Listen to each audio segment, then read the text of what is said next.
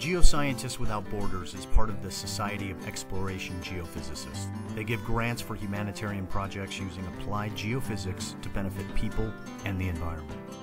They currently have several international projects in progress around the world. After the devastating tsunami hit without warning in 2004, the SEG decided they had to take action to help predict and warn populations in the event of natural disasters. As the program developed, they discovered an expanded potential for the use of geoscience in other humanitarian projects. We determined that there would be three main aspects to the program. Number one, it had to do with doing humanitarian work in the world. It needed to involve our science. The third thing is it had to involve students in a significant way. Then I took it to the CEO of Schlumberger. With no hesitation, he said, yeah, let's do it. And so Schlumberger put up a $1 million grant to start the program. Following this example, several corporations joined to support the program financially.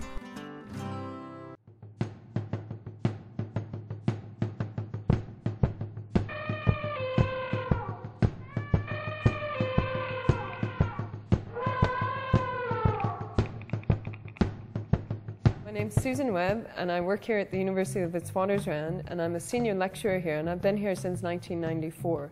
I've now got a project with SEG on the Geoscientists Without Borders project, and it's a project at the Dayspring Children's Village, which is an orphanage about 60 kilometers away from Johannesburg, and they've got a water problem. The water every year in August at the end of the dry season tends to dry up in their main borehole that are in the area.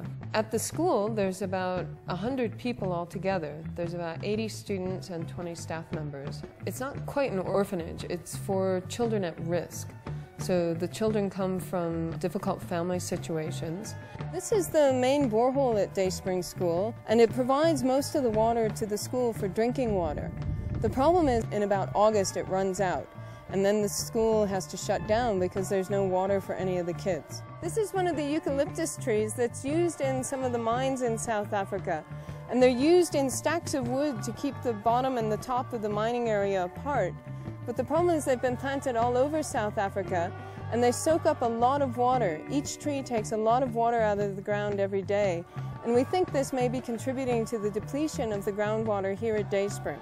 The Working for Water program in Johannesburg has cleared out a large number of trees from the waterways, and that has resulted in the surface water coming back. Here we want to do the same kind of experiment with the groundwater and see if removing the trees helps the groundwater recover. This is an example of one of the smaller trees that's been chopped up for firewood, and this firewood is going to be used here at the Dayspring Children's Village. And one of the goals would be to make a business out of chopping down some of the bigger trees in the background that can be used for a firewood business.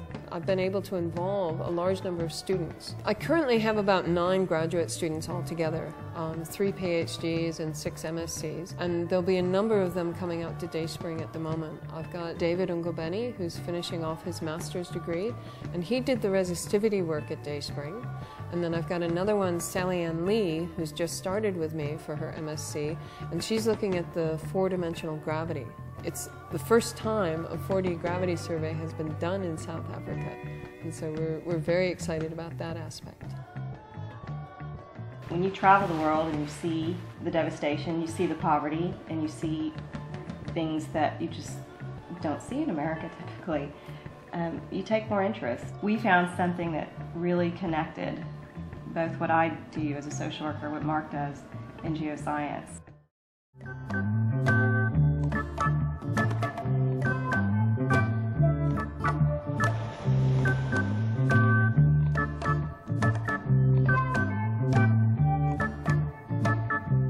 What we do at the earthquake unit is monitor the activities of earthquake, inform the government of these activities, and try to guide steps at preparing persons for these events. We are trying to find a fault line that potentially might be responsible for the 1692 and the 1907 earthquake. And we're trying to see if we can find offsets that we can date and try to understand events like tsunami, because in both 1692 and 1907 there were reports of tsunami in the Kingston Harbor. We have mapped pretty much this entire harbor. It's about 10 kilometers to the east, and from this point it's about another 5 kilometers to the west.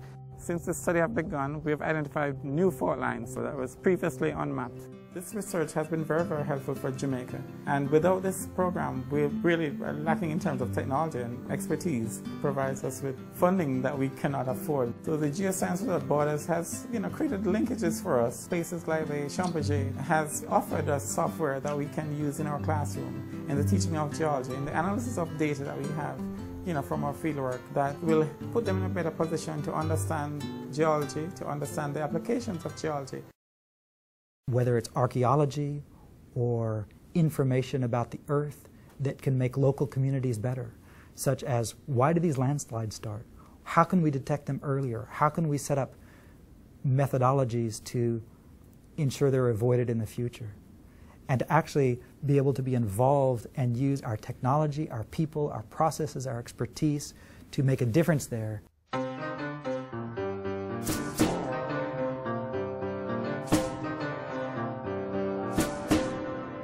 During the summertime here in Rio, we get much more rain than in the winter.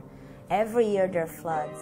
In a 24-hour period on the 11th and 12th of January 2011, the local weather service registered more rainfall than what is expected for the entire month for the mountainous region just outside Rio de Janeiro. The rain caused catastrophic landslides. Very specific places that landslide occur because of the way the soil is here. 2,960 homes were destroyed. 900 lives were lost.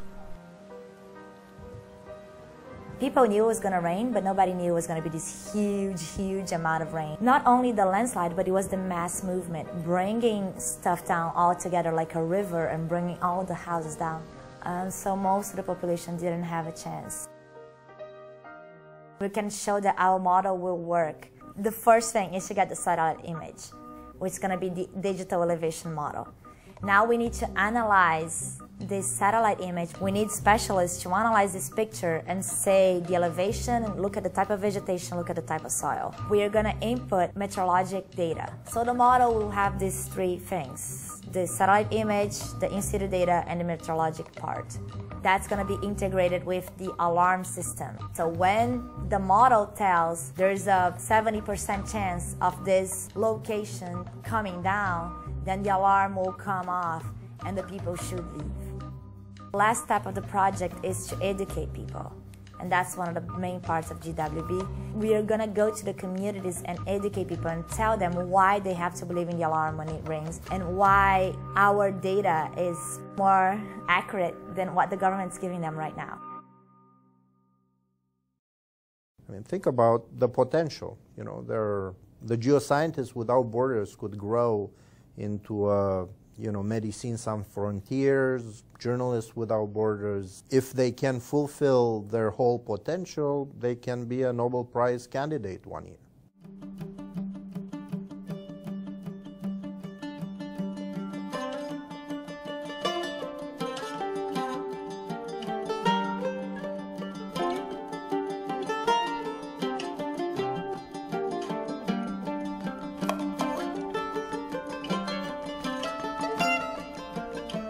Geophysical technology has helped to eliminate thousands of wasted man-hours and environmental damage during archaeological excavations.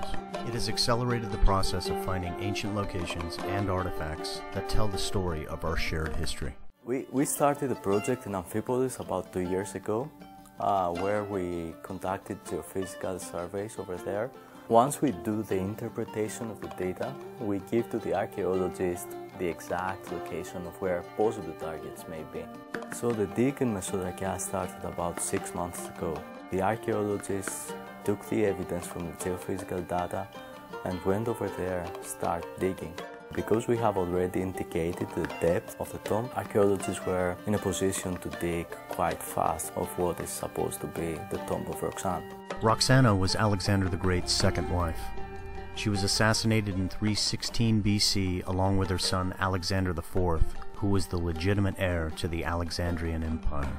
So you can see the lines over there, which means that this tumulus has been digged by an excavator.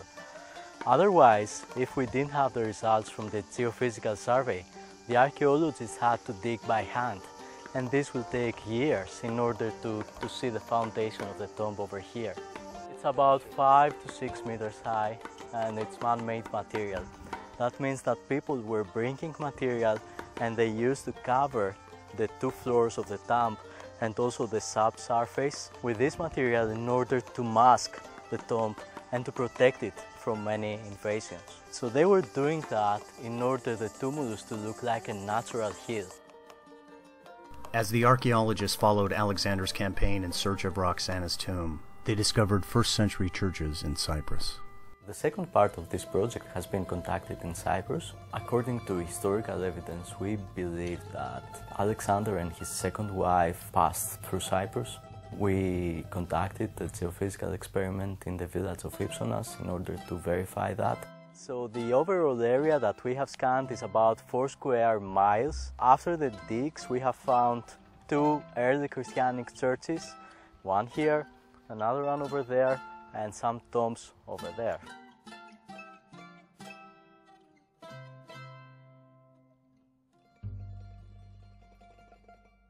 And this is the remainings of a very old church. Actually, it's one of the oldest churches that have been found. So this church is dated 1st century AD, and we know that based on 2 factors, the style of the church and the basilica, the way that it's being built. These are actually 2 churches, one inside another. The older church is over there, and the newer church is what is behind me. So what I'm standing right now on is actually the basilica of the new church. What happened is, probably because of an earthquake, both churches have been merged into one. By the end of the year, we hope to open the tomb and see what's inside there. My personal view is that this is going to be one of the most important findings ever in the Mediterranean. For me, the most enjoyable part of being associated with Geoscientists Without Borders is to meet with the actual students who are doing the programs. It's all about the next generation of geophysicists. Our industry is in a battle for the best minds in the world. Why would they choose geophysics? That's the question we want to answer for them. This is a way that I can help apply the tools that I use on a daily basis for humanitarian needs that really matter to us. Our passion for GWB is great, but we need other people to be passionate too. Geoscientists Without Borders is a program of the Society of Exploration Geophysicists. It is made possible by the support of our founding partners, geoscientists around the world, and the SCG Foundation. To make a donation to the program or for additional information, visit our website or phone our offices.